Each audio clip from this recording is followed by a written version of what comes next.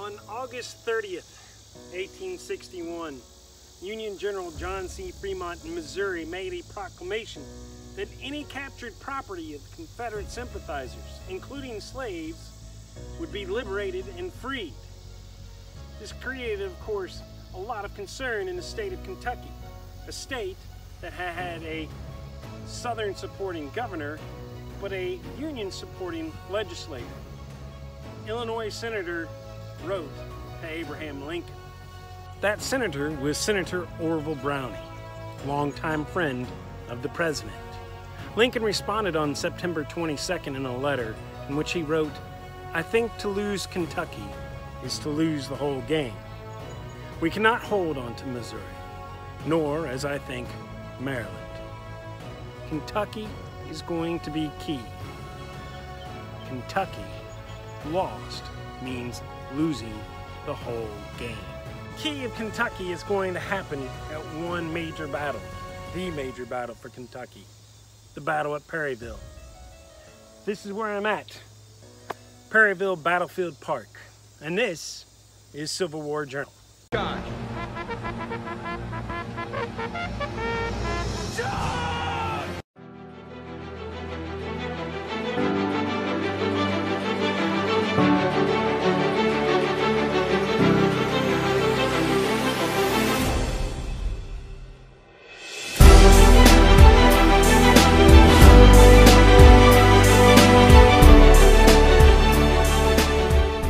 The Confederacy is in trouble in the West.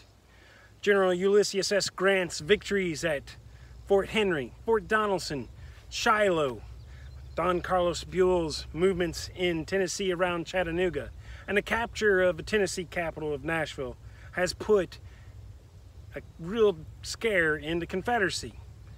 Desperate, Braxton Bragg gets with Kirby Smith to create an invasion of Kentucky to alleviate the bleeding that is happening in this Western campaign.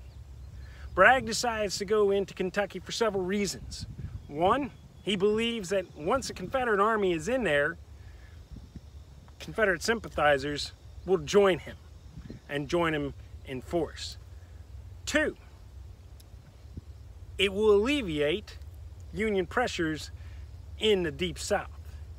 And three, if things go really well for Bragg, he can take river towns along the Ohio River, putting some economic hardships into the Union. This is going to be a key battle. In the fall of 1862, Kentucky is in the midst of a historic drought. Troops from both sides are desperate in finding water and searching the bluegrass hills. Some are even taking water from livestock troughs. There is news that the town of Perryville has some water in the nearby creeks.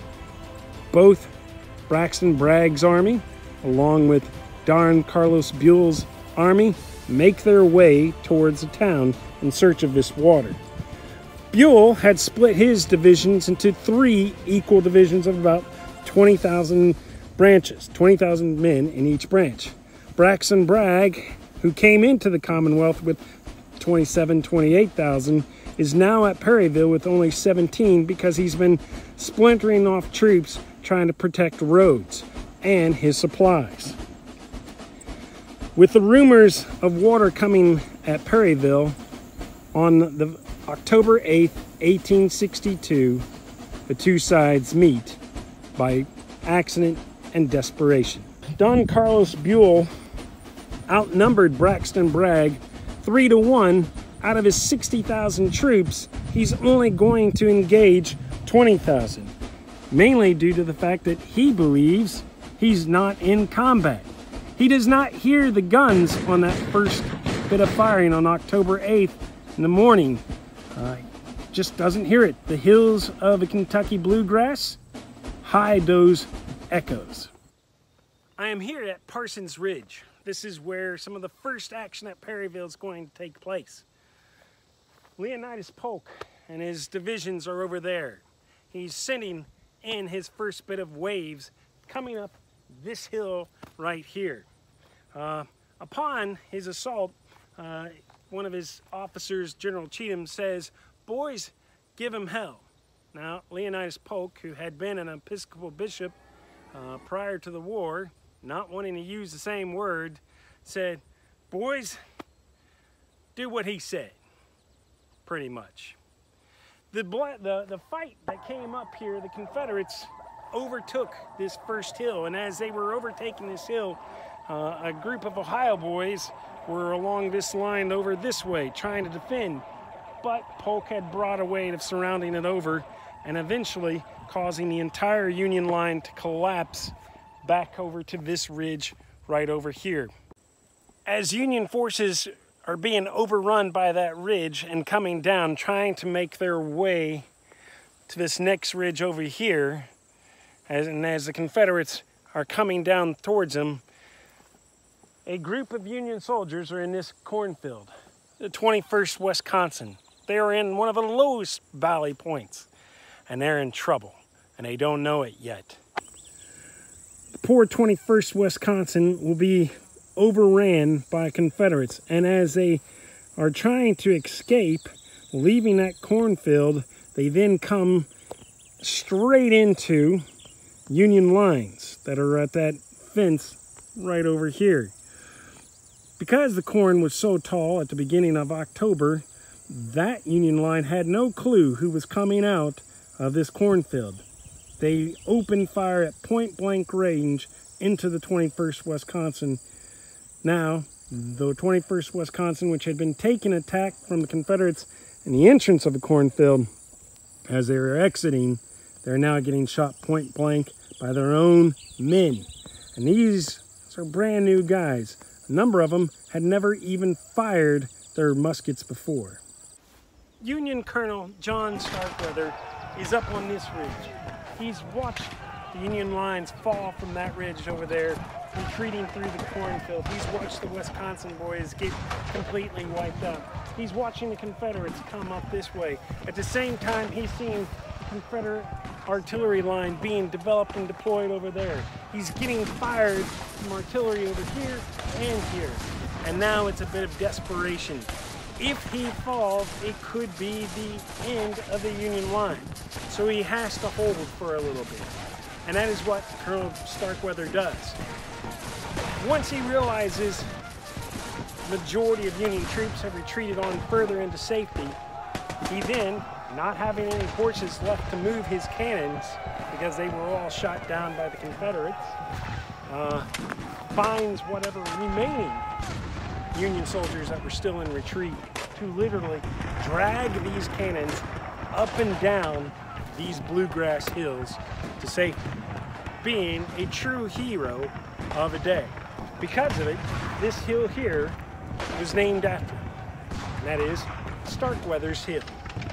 As the 1st Tennessee made their way up to Starkweather's Hill, the action became so intense it was hand-to-hand combat. It was so bloody in this hand-to-hand combat that soldiers were literally slipping in all the amount of blood that was on the ground here at this hill. Private Sam Watkins of the Confederacy would later write on, "Fighting I've never had seen before or since. The iron storm passed through our ranks, mangling and tearing men to pieces." At the Battle of Perryville, Private Watkins would find that both his hat and his cartridge box had been holed by enemy fire. He was truly lucky at Perryville. The Battle of Perryville has a front that lasts several miles long. And about 2 miles from here is where Phil Sheridan, who has a reputation of being extremely aggressive, makes a brilliant defensive stand on one of the hills, but then just stops and watches the rest of the battle without doing anything.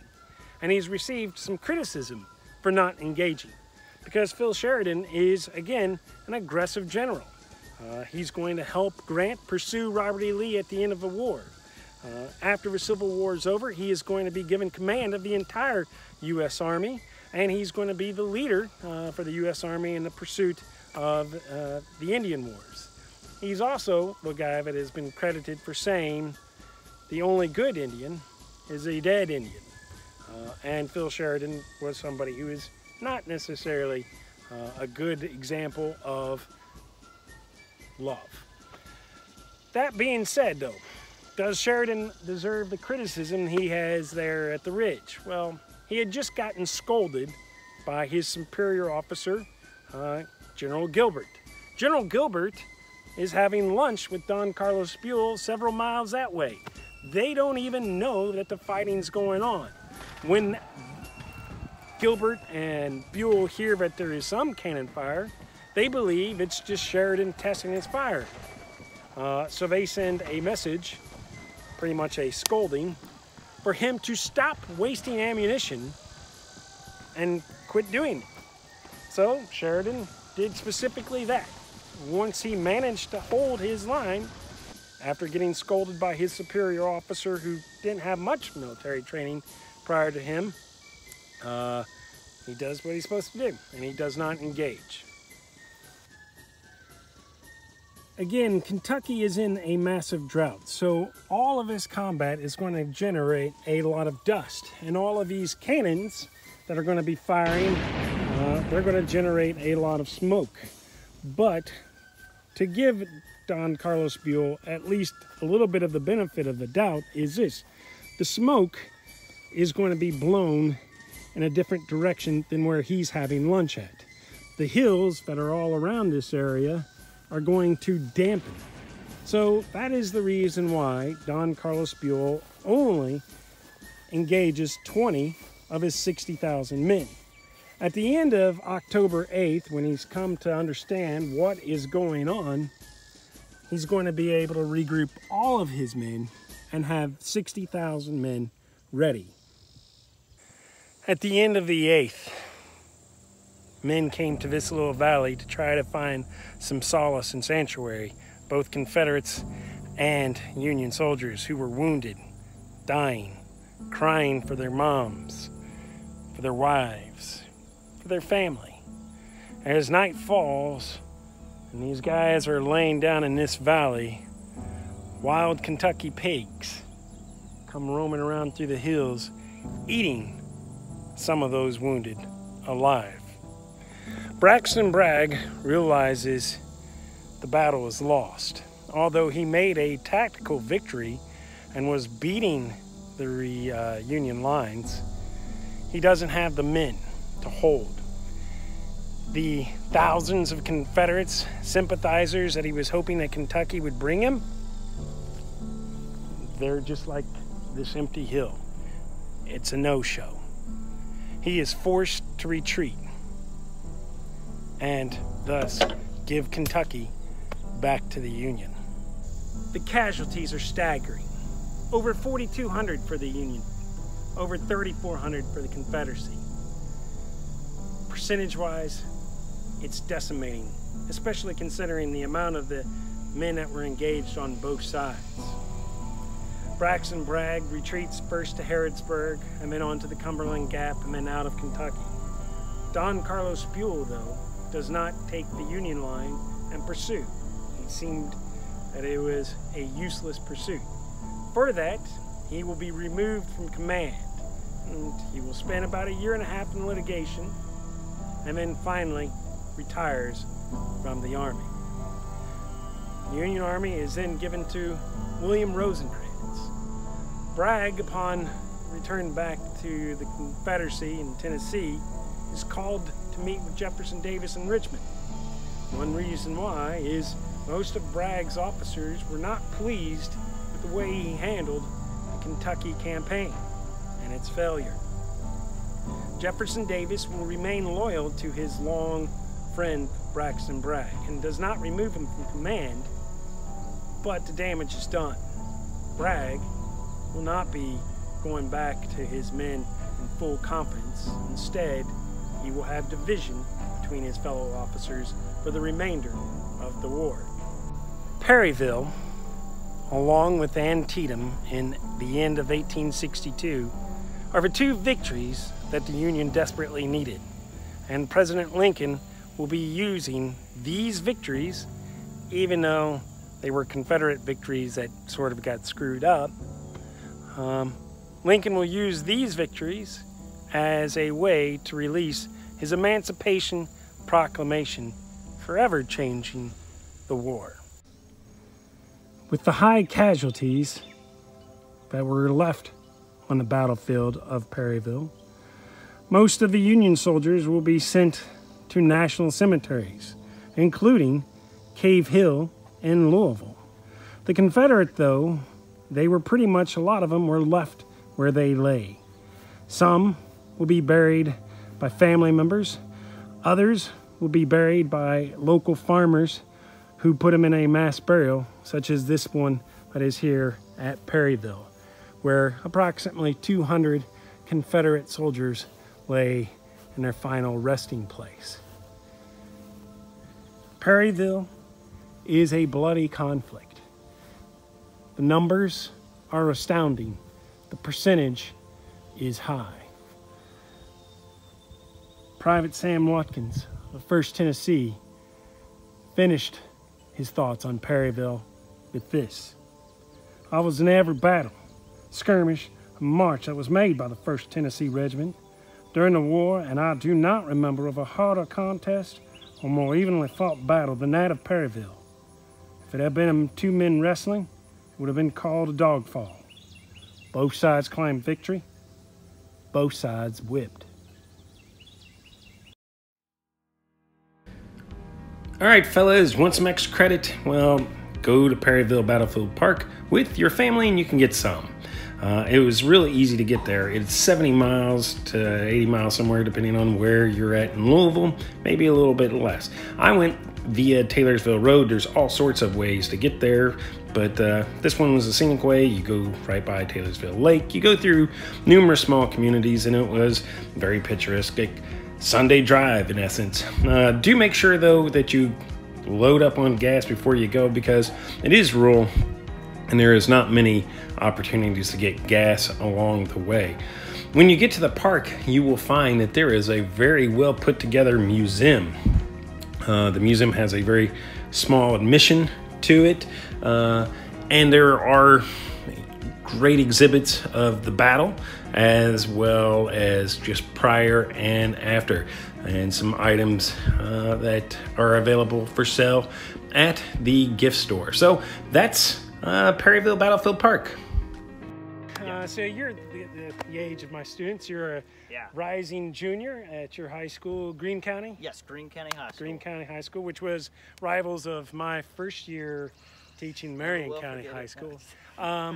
So out of curiosity, you know, I'm asking my guys, you know, to consider driving 90 minutes to come visit this battlefield park. You being their age, why? Why should they come down to Perryville Battlefield Park?